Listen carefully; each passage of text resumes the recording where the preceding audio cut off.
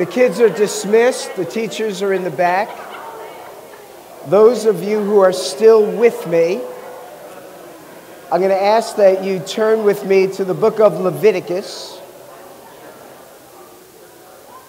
chapter 23, which if you're using one of these Bibles, it's on page 101. It's kind of interesting for me. I didn't really realize this till this morning, that my Bible is set up exactly the same way the Bibles you have under the chairs are. I've been doing this, for two years now, a year and a half, whatever it is. I just realized it's set up the same way. So I could just tell you what page, and if you don't have a Bible or you want one, just grab the one that's in the chairs, and it'll match up. It's great to be back with you all.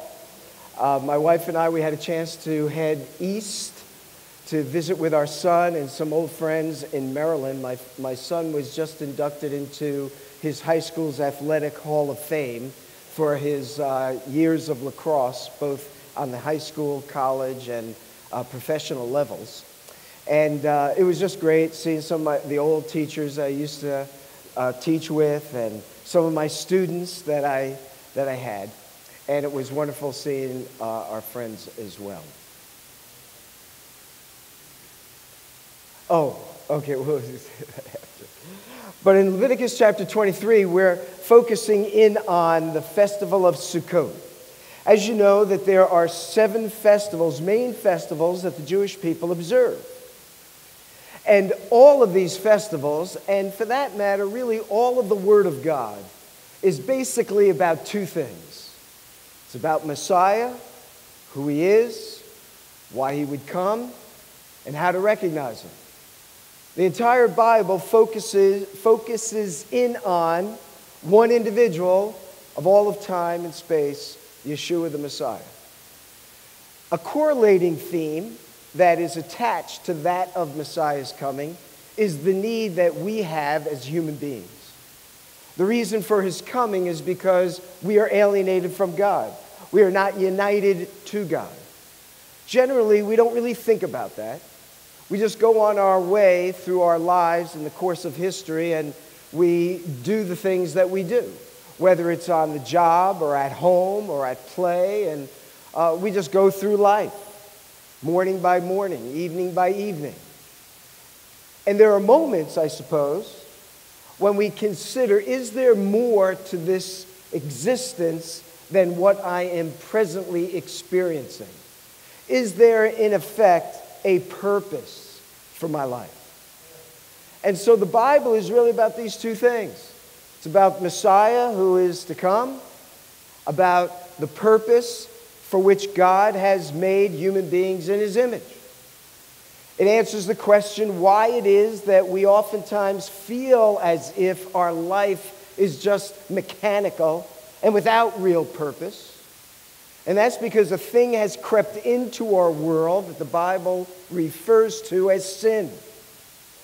It's not just the actions we perform that fail to glorify God, but it's also a principle that's been unleashed in our world that impacts us on every level. Not least of which, the level of, why am I here?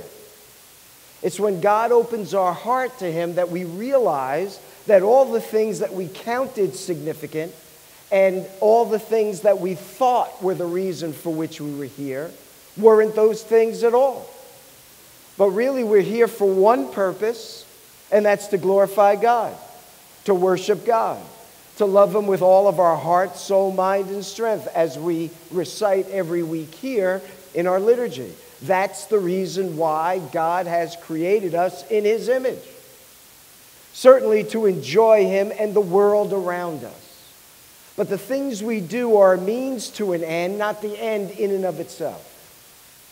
They are meant to be aspects of our life by which we can glorify God. Whatever our occupation might be, whatever our thoughts would be, whatever our goals might be.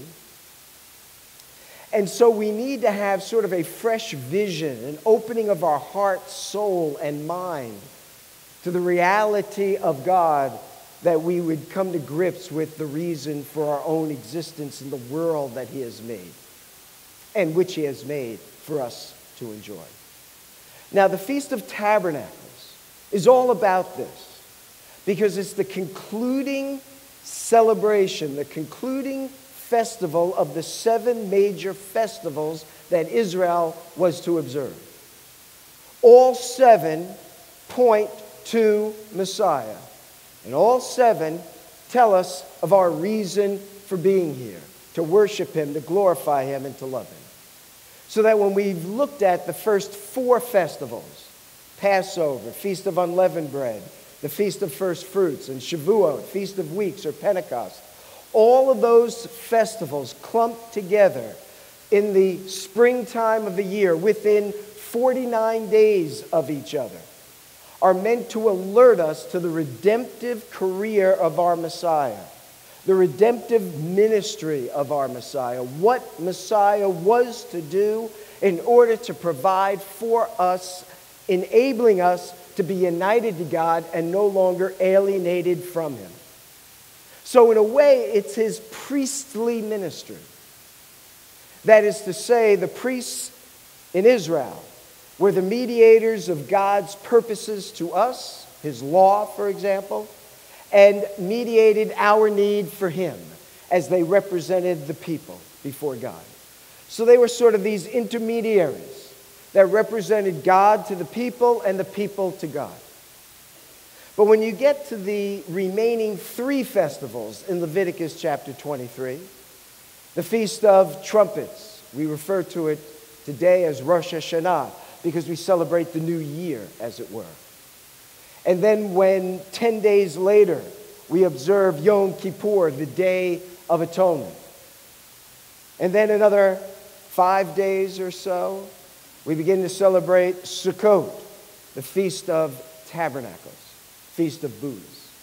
Those 3 festivals do not speak about Messiah in his priestly ministry, his redemptive ministry, but it speaks about Messiah in his royal ministry, his judicial ministry, his coming to reign as king. And so the Feast of Trumpets tells us of how God, before the king comes, would gather his people from the 4 corners of the earth, in which the scriptures tell us will occur with the sounding of the shofar. Isaiah 27 mentions that. And of course, a number of passages in the Brit Hadashah, the New Covenant scriptures, make reference to it as well. That regathering of the Jewish people, which in my opinion we are seeing the beginnings of, 1948 and 67 and 73 and 1980, and today in the 21st century, the Jewish people have their homeland. The Jewish people, for the first time since the time of the Romans, have more Jews living in Israel than outside Israel.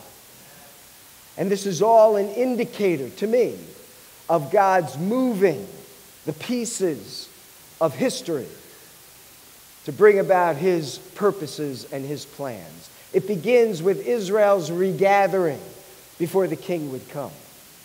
It includes a purging of Israel in preparation for the king. And so Yom Kippur, the Day of Atonement, a day of judgment, is a day in which Israel will experience a challenging, a tribulation period of sorts, unlike any that the world has ever known. Yeshua says, as it was in the days of Noah, so shall it be in the days of the coming of the Son of Man. He tells us nations will rise up against nations. There will be war against one people's against another. Some have suggested this phrase, nation against nation, suggests more than just a local conflagration, but a worldwide conflagration. It's interesting, in the 20th century, for the first time, we have the World War I's and the World War II's.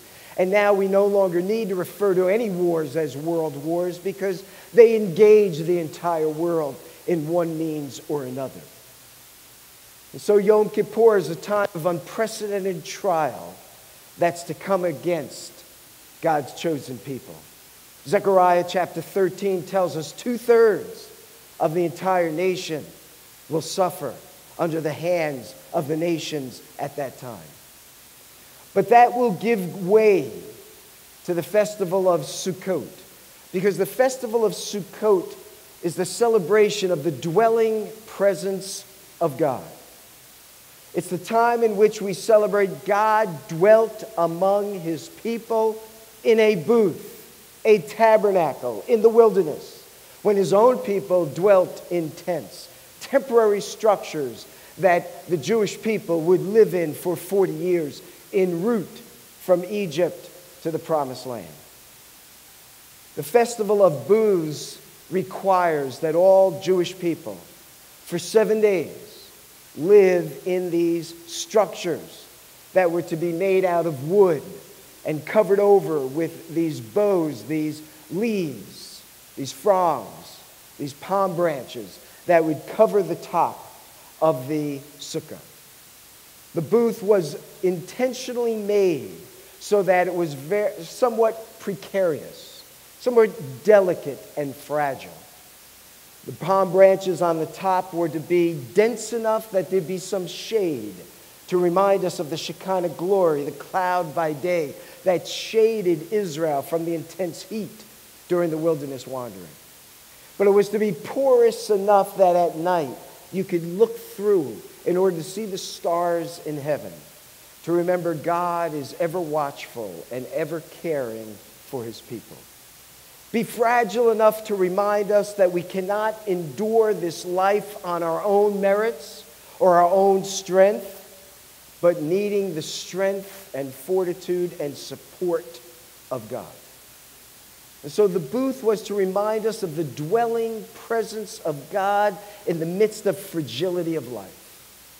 And so Israel for 40 years so lived, as did God, in a tabernacle, as it were, through the wilderness with his people. The Feast of Tabernacles was also unique because it occurs in the winter time, fall, winter in Israel. This is the rainy season. From now, October, through around February, March, is the era or the time when there would be the former rains. And if Israel was blessed by God, the Lord would send the latter rains, which would come in the spring. And if Israel received both the former and latter rains, their crops would grow. The vegetation would get dense, and there'd be incredible harvest and produce provided in the land of Israel. It all depended upon God, because Israel, unlike its neighbors, didn't have a main waterway. It didn't have a Nile River. It didn't have a Euphrates or a Tigris River. It had a Jordan River all the way on its eastern border. But throughout the land of Israel, there are no main rivers. They had wadis. And wadis are dry riverbeds that become rivers if there's enough rain. And so if we cry out to God and we are obedient to God and we're blessed by God, he might provide us with both the former and latter rains, and our land would give greatly for us. But it's God who must enable this to occur in order for us to be so blessed. So on Sukkot, there are prayers for rain that are expressed in the synagogue, but in the time of Messiah, in the temple. And there were unique ceremonies around the altar as the offerings would be offered. The first day of Sukkot, the Jewish priests would go out to the Kidron Valley, the valley of Jehoshaphat, the valley that separated the Mount of Olives from the city of Jerusalem, Mount Zion. And they would gather the boughs that are symbolized, for example, in our lulav. And so they would gather these branches, these lulav branches and these willow branches and the variety of green that is provided by these waterways in the Kidron Valley where the water would, like a wadi, would collect. And they would take these greens, and on the altar, they would erect a sukkah booth over the altar. And as they would erect the sukkah booth, the priests and the people of Israel with the lulavs in hand would circle the altar, and they'd be shaking the lulavs in all directions in prayer to God that the Lord would provide them with the rain and the sustenance, the needs that they would have. On Sukkot, they would offer up 70 bulls as an offering for the nations. Because in Genesis chapter 10, you read of the nations that are listed. There are 70 such nations that are mentioned. And so the rabbis were mindful that God's redemptive desires is not just limited to Israel, but to all nations of the world. And thus on this occasion, the Jewish people will offer up 70 bullocks on the altar for the 70 nations, that atonement might be provided for them as well. And on this occasion, the book of Jonah would be read by the Jewish people, because the book of Jonah is the one and only prophet in Israel sent to the Gentiles. He's told to go to Assyria, to the people of Nineveh, and to proclaim the word of God. The only Jewish prophet sent to the Gentiles. And so because this is a time in which we await the coming of Messiah, when all nations will worship the King, so an offering is offered for all nations. And the book of Jonah is read to remind us of God's love for the nations as well as his love for the people of Israel. Unfortunately, Jonah was not as happy about the Gentiles as God was. And so we too need to get ourselves straight with God to be happy about the things that makes God happy. And redemption is the thing that makes God most joyous. Remember what Yeshua said? That, just like a shepherd leaves the 99 to find that one. So he says there's more joy in heaven over one individual that repents than the rest that remain faithful. Because God loves and is overjoyed by redemption. And especially when it is experienced, and not just provided, but experienced, it brings joy to God's heart and to the entire inhabitants of the heavenly realm. And so on this occasion, we offer the sacrifices for the nations. We read the book of Jonah to remind us of God's concern for the nations. And on this occasion, unique menorahs were erected in the court of the women. And there were 4 menorahs that had 4 bowls in them, huge bowls that would hold gallons of oil. And they would erect these ladders to these menorahs.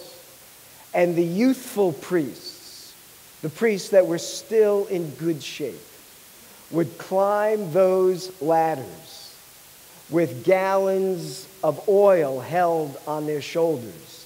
They'd climb to the top and they'd pour the oil into those bowls. And then they would take old Levitical garments, and they would use those garments as wicks. And they'd lay them into the bowls, and they would light the menorahs. And it would give light to the entire temple area.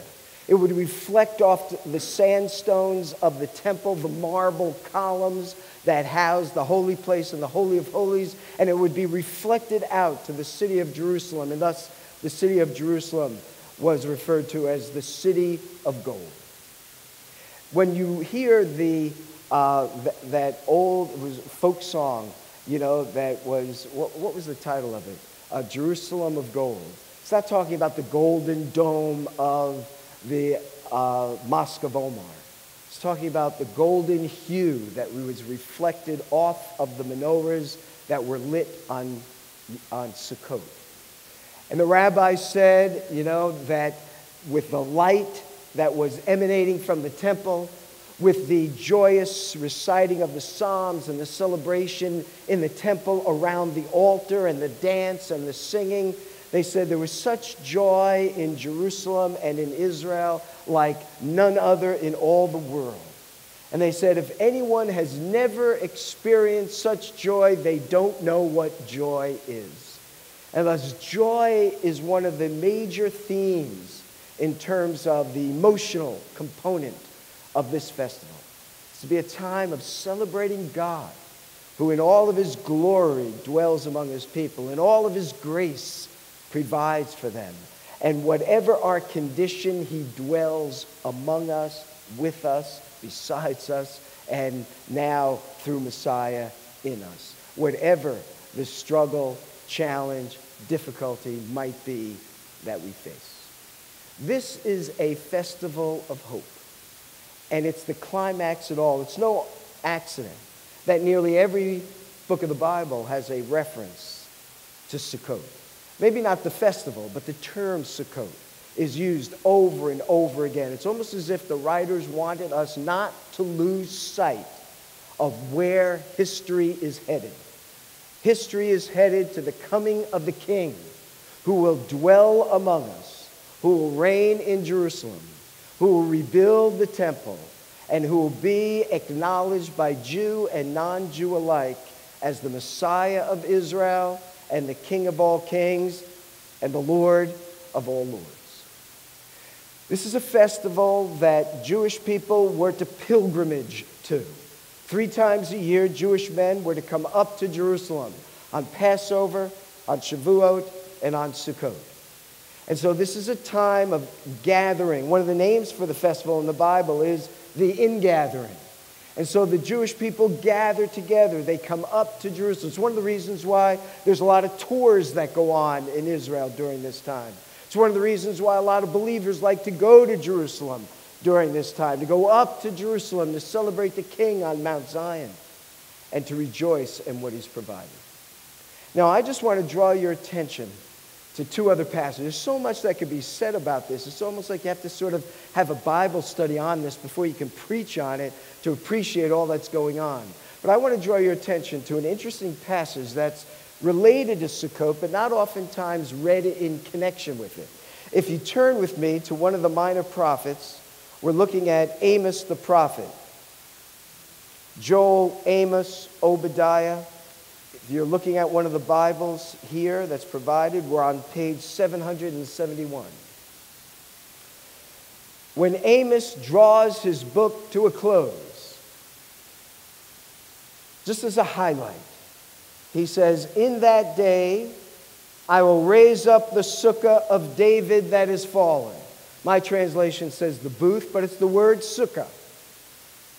He uses the word sukkah to denote the Davidic dynasty.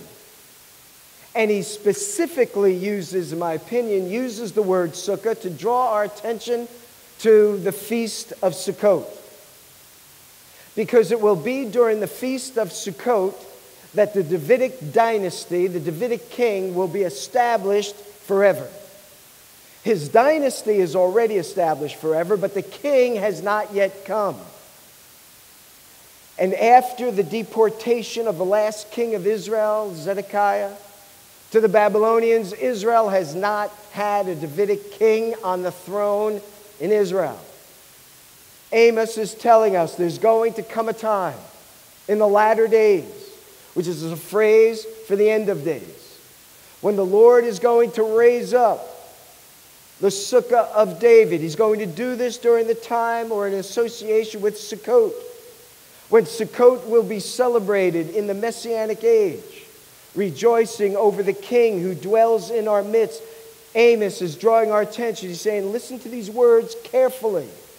He could have said, when I raise up the dynasty, raise up the descendant, raise up the son. He could have said any of those words and would have meant the same thing, but he doesn't.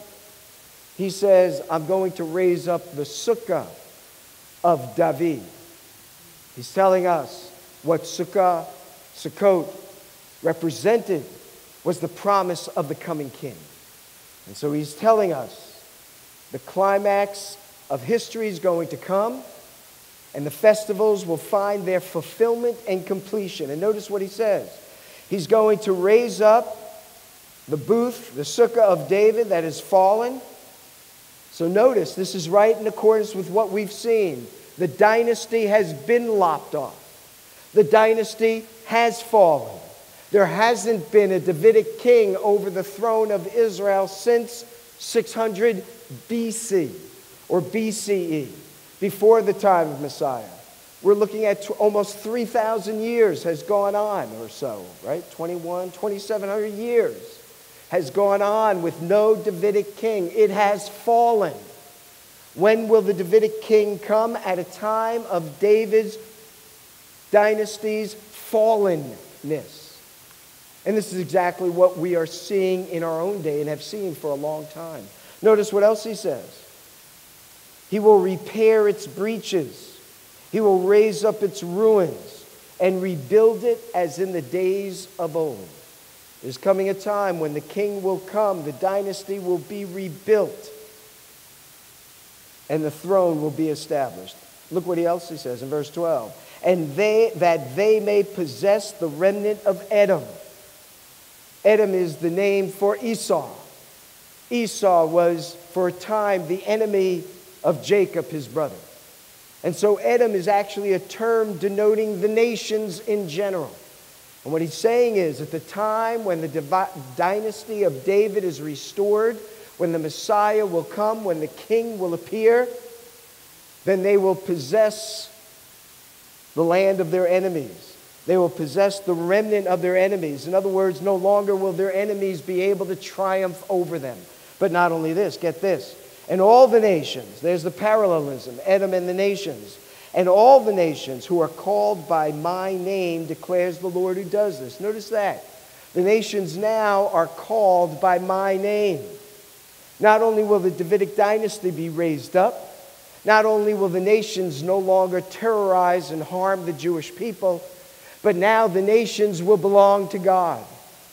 He says they will be mine. They will be called by my name. That means to say this is the time when the nations of the world will be converted to the God of Abraham, Isaac, and Jacob. When the nations of the world will embrace the Jewish Messiah. Zechariah tells us 10 men will grab the coat of him who is a Jew and say, let us go with you, for we have heard God is with you. And this is what Amos is telling us. The nations will be converted to the true faith. They will love what God loves. And so they will love God's people. And they will no longer terrorize them or harm them. But that's not all Amos says. He tells us this. Behold, the days are coming, declares the Lord, when the plowman shall overtake the reaper. I love this imagery. And the treader of grapes, him who sows the seed. What he's telling us is the land will be so blessed that by the time they finish plowing the land, they're going to be harvesting the crops. We just plowed. We'll get going again because we just harvested. There's going to be so much stuff that we can't keep up. And that's why he says the people who are treading the grapes, they're going to say, hey, the wine's already here. You know, you're treading too slow. Let's go. It's going to be overflowing so much. And so there's going to be an overabundance of blessing as God pours out his grace on his people. But that's not all. That alone would be pretty fun, wouldn't it? But that's not all. He says, the mountains shall drip sweet wine and all the hills shall flow from it. You know, Israel's a hilly place. There are some plains, but most of it's pretty hilly. And so what you have in Israel, and you see this very beautifully on the Mount of Olives, it's terraced. And on the terracing that is developed, you have the olive groves. But here he's talking about the terracing for the vineyards. And he's saying there's going to be so many mountains that will be terraced with vineyards that it will be as if the mountains themselves are just dripping with wine, dripping with the juice of the grapes. You guys like grapes?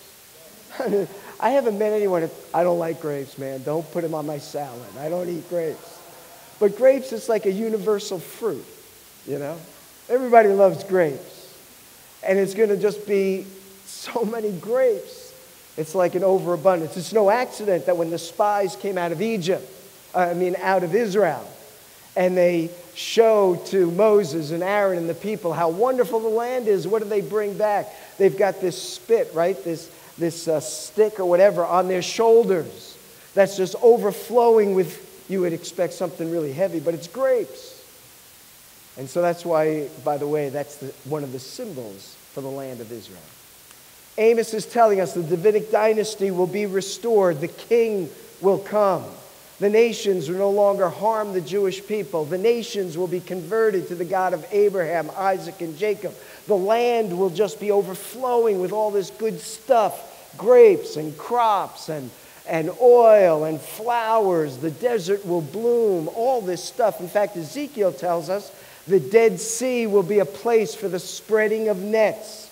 The Dead Sea will no longer be just this place of all kinds of potash or potash, however they pronounce it, and minerals. It will become a fresh water body. And the fishermen will be down there fishing out of the Dead Sea. I don't know if you've ever been to the Dead Sea, but there's no life there. That's why it's called the Dead Sea. And the salt that accumulates. You know, there are research vessels on that sea. Every morning for hours, they got guys that dive in special suits with these sledgehammers, you know, these single-handled sledgehammers, having to bang the salt off the rudders and off the gear because it just forms like that. Because the minerals, it's so dense. So much salt, by the way, is produced. You go down to Israel, you go down the Dead Sea, you will see mountains of salt. I mean, mountains of salt, because there's so much of it, it's almost like it's worthless. And so as they get the other minerals, they have to take the salt and they keep putting it onto the side, and there are mountains of it. People hike on these accumulations of salt down at the Dead Sea. And it's so mysterious that as you go further south of the Dead Sea, the salt just begins to grow, you know, because of the evaporating process, the heat. And they're just it's like you're on another planet. But all that said, the scriptures are saying that the land will produce gloriously. He doesn't know, and look at what else he says. He says, I will restore the fortunes of my people Israel, and they shall rebuild the ruined cities and inhabit them. So the cities of Jerusalem, the cities like Tel Aviv and Haifa, and all throughout the land of Israel will be built up and re-inhabited if they haven't. We've seen some videos of Israel, haven't we? It's utterly amazing. It's almost like you're in New York City in some of these places. Because the Lord said he would do this. We're seeing it unfold in our day, but it will come to its greatest height when Messiah comes. But that's not all. They'll plant vineyards, drink their wine. No one will take it from them. They shall make gardens and eat their fruit.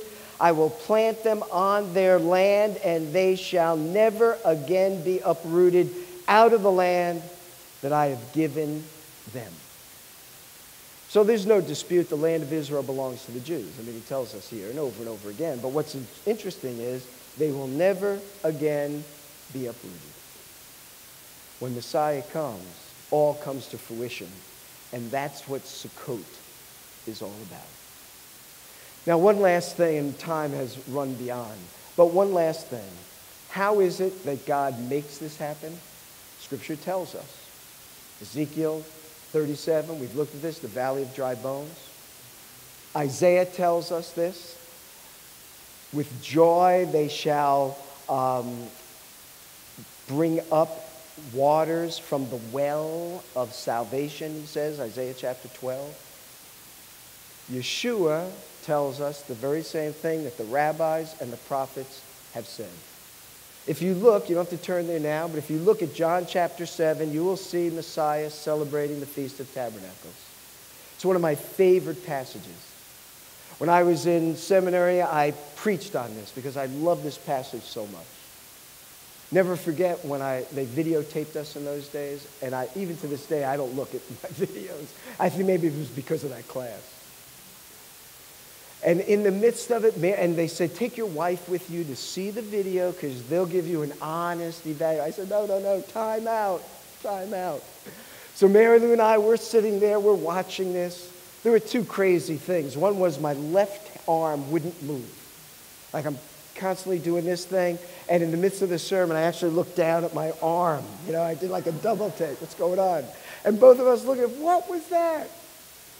And we laughed. What happened there, you know? It's like, this wasn't happening. But then I was speaking about Yeshua on the last day of the feast, it says, Hoshana Rabbah, the 8th day, the day when they circle the the altar, when they poured out water and wine at the base of the altar as a sort of like a visible prayer. Lord, bless us with an overabundance of rain. Bless us with an overabundance of grapes and crops. And while all that is going on and the people are circling, the priests are circling the altar, Yeshua, it says on the great day, the last day of the feast, it says, the only place I think it says this, it says Yeshua stood up in a loud voice. It's like he just yelled this out. And what did he yell? It says, if anyone is thirsty, let him come unto me and drink, for out of his belly shall flow rivers of living water.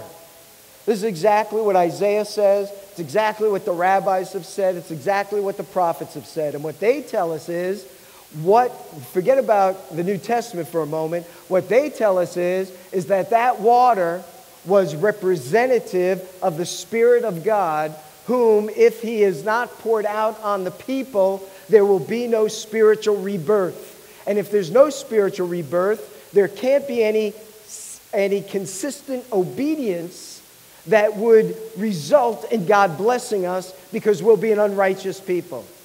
And so the rabbis even tell us in Isaiah chapter 12, when it says to draw water out of the wells of salvation, they're talking about the coming of the Spirit of God. And when they prayed for rain, they didn't just pray for the physical rain for the land, but the rain of the Spirit of God that would take hold of our hearts, that we would be restored spiritually unto God. This is what Isaiah says. They needed the breath of life to infuse them with life. And Yeshua is telling them the same thing. Come unto me. Come unto Messiah. Come unto me. Not come unto this synagogue or that synagogue, this congregation. Not come unto me. And out of your very innermost being shall flow, not a stagnant pond, but will flow rivers like gushing water, gushing of the Spirit of God in your life. Wouldn't that be amazing to be a conduit of? That we would just be gushers of the life of God? Do you ever meet people like that? Every time you get close to them, and there's something about them that God is here. There's something about them that, there's something else has just happened. It's not just that they're nice. There's something really uniquely spiritual that just happened, and I would like to experience that too. That's what Messiah is saying. When I first preached that, this is why I remember it so well. I said, and out of his belly shall flow rivers of living water. I'll never forget that. Neither will you. Now, every time I read it, I have to just pause a moment. But don't you want the Spirit of God to gush forth out of your life? Don't we want the Spirit of God to rain down on Israel, that it would gush forth in grapes and produce and life? That's what God will do for you and for me if we come to Yeshua. That's why that great invitation, come unto me all you who are heavy laden, I will give you rest. I will give you peace. I will give you life everlasting. Not just long, but everlasting. Not just long, but deep and meaningful and transformative. Today is Sukkot, drawing to the close of it, but it's not yet. We marched the Torah, signifying the Word of God is in our midst. We sang songs of worship and praise. We lit candles. We danced. We did all kinds of things in an attempt to give God the praise and the glory and to draw one another's attention to Him. If you've heard His voice, do not delay. Receive Him. Invite Him into your life and experience the fullness of joy that only one can experience in Messiah, Yeshua. So let's pray. Our God and Father, we thank you for your glorious word, your glorious Savior, and your glorious plan of redemption. Father, on Sukkot, when we celebrate the promised completion of your work, when you'll bring to finality all that you have been doing from the beginning to the present and beyond. Father, we praise you for it all.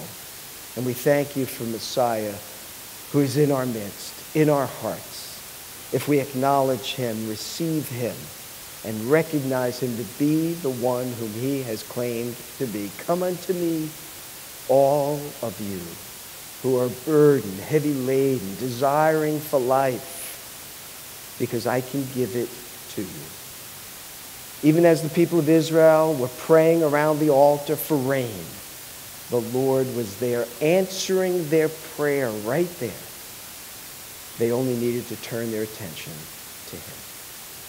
If there's anyone here as we're praying, if there's anyone here who's never invited Messiah into their life, and you would like to do that, I'm just going to ask you, just raise your hand very quickly, put it down, not looking to embarrass, but I want to pray with you. And I want to ask the Lord to be merciful to you as he was to me and to many others. So if there's anyone like that, very quickly put your hand down and I'll pray for you. And if there's anyone that is saying, you know, I need the Spirit of God like I've never did before, this is a time for you to pray that as well. And so if you know the Lord, you love him, and you're desirous of him in all of his fullness, you can do the same. Just pray, raise your hand, put it down, and I'll pray for you. Okay? Okay? Yep, I see your hand too. Okay? Okay, you can put your hands down. All right, we'll pray for that for you. Anyone wants to receive the Lord? I don't want to move on. If there's anyone here that God is still sort of moving around, moving in your heart, you're thinking,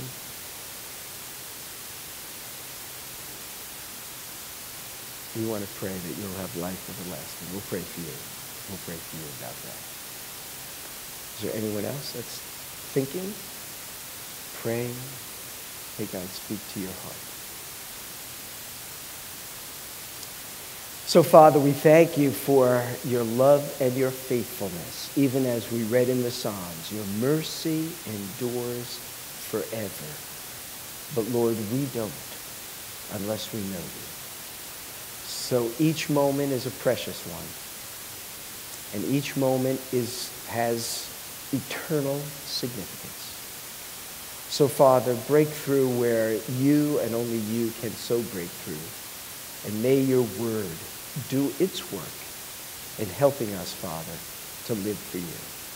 So for those that raise their hand to invite you into their life, they need simply pray, Father, I recognize my need for you, that I have been alienated from you. But because of what Jesus, Yeshua, has done for me, I can have life in you. So I repent of my unbelief, my sin, and I acknowledge you for who you are. Help me to walk in your ways. Help me to follow where you lead. Help me to read your word, and might you teach it to me, that I might understand it more. And then may I be a praise to your name. For those that raised their hand because they wanted to recommit their lives to the Lord, they want a fresh anointing of your Spirit, Father, we call upon you that your Spirit would have his way in us. And we pray, Father, that you might help us yield more fully and more completely. That you would help us to appreciate and love your grace more and more. And we pray, Father, that we would humbly rely upon your provision for us day by day and moment by moment. And together we all would say, thank you, Lord, for your goodness and kindness to us. May this Sukkot bring us great joy. And may you, as John had prayed, may you even so come quickly. Bring Sukkot to complete fulfillment. Reign over your people and the nations of the world. And be acknowledged for who you are by both young and old, small and great, Jew and Gentile, as the King of all kings and the Lord of all lords. For it's in Messiah's name we pray. Amen. Let's stand together as we close and as we give him praise, I'll invite our ushers to come and we'll give praise to our God. Man, we have nothing to fear. We shall not be moved. We'll keep walking with the Lord. We'll keep moving down the road because he is coming, and he's coming soon. Well, blessings on all you guys. So glad that you're able to come and celebrate with us. Be in prayer tonight. We're up in Valencia, so we have our Sukkot service up there tonight as well. And we have some refreshments over in the Nosh room, so do help you outside that way. So we head out to the sukkah and we'll have some refreshments together. But it's a blessing to see you all. Thank you all for coming. It's great to see you. And now receive the benediction. Yivarechecha Adonai v'yishmarecha. Ya'er Adonai panav elecha v'chunecha. Yisa Adonai panav elecha v'yasem lecha shalom. May the Lord bless you and keep you. May the Lord cause his face to shine upon you and be gracious to you. May the Lord lift up his countenance, his good pleasure upon you, and grant you his shalom, his peace. B'Shem Yeshua, in the name of Yeshua, HaMashiach, the Messiah, Sar, the Prince, Shalom, of peace. Well, blessings on you, Chag Sameach. By the way, next month, at 1 o'clock in the fireside room, we'll be starting a Hebrew class. Those of you needing bat mitzvah, bar mitzvah, no matter how young or old, this is for you. Those of you who want to just learn how to read, write, translate some things in the Bible, that's what we're going to be doing. So it'll be a lot of fun.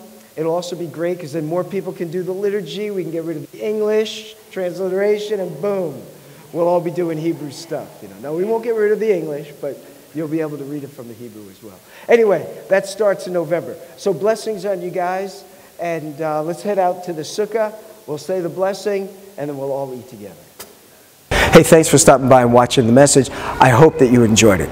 If you'd like to help support our work, all you need to do is click on the button on top, or you can go to our website at bethariel.org. Hey, listen, take care and have a great day.